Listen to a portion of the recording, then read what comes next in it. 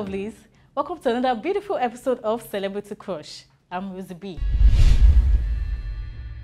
Today we'll be talking about a very beautiful and talented singer and songwriter who has made international hits, featured some adorable international singers, and also made a name for herself in the music industry.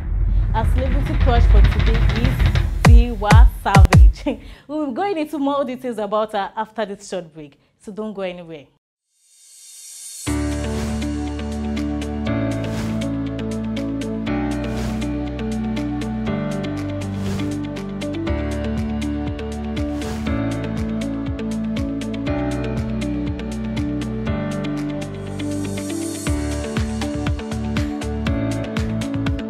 Welcome back, guys. Tiwa Savage was born on 5th February 1980 in Isaleko, Lagos State.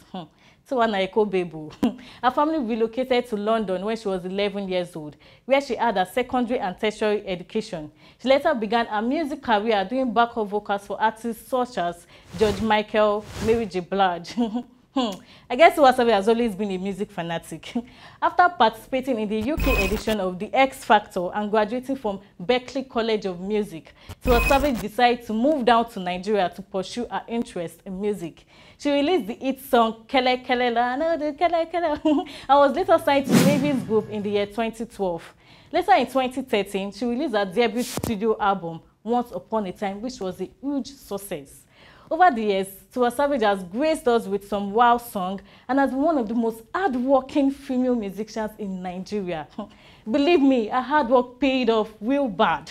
In 2021, she released a song titled Somebody's Son, and come and see single ladies in Nigeria all over this song because every lady wants somebody's son, featuring the beautiful and popular American singer and songwriter Brandy.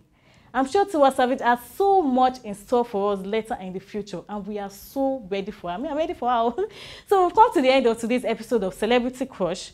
Do subscribe to our YouTube channel and follow us on all our social media platforms on Jointium, Paragram, Facebook, and Instagram. I'm Rosibee, and I will see you all next time.